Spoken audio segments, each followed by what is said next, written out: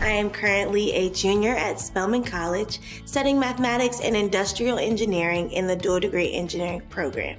I chose those two majors because I've always been interested in problem solving. Mathematics, usually you can get a problem and be able to solve the answer and know that you have the right answer. So I get assurance in knowing that when I am doing these problems, when I am working, I can always figure out if I'm on the right path or not.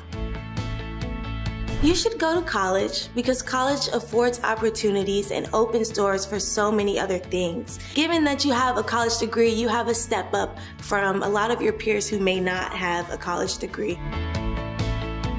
The best thing about being in college is the freedom that you have. In college, you get to wake up when you want, you get to eat when you want, you get to join as many clubs as you want, and surround yourself with people that you are interested in making connections with. You also get the freedom to choose what you want to study.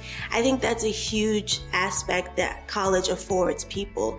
In high school and middle school, you study whatever is in the curriculum. But in college, you get freedom to choose your classes as well as study the overall area that you enjoy the most.